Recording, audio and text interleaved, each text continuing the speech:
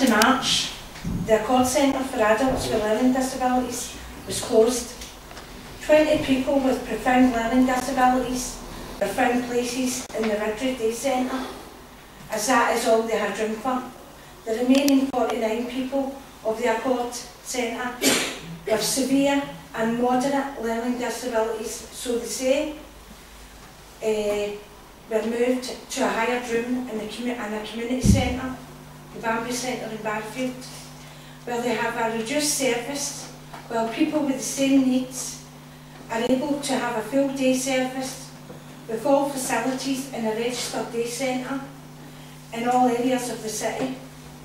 Day centres are a vital service to parents and carers. As people with learning disabilities grow older, their health problems grow as well. I'm here because we need your support and council support to make sure these services remain and are replaced.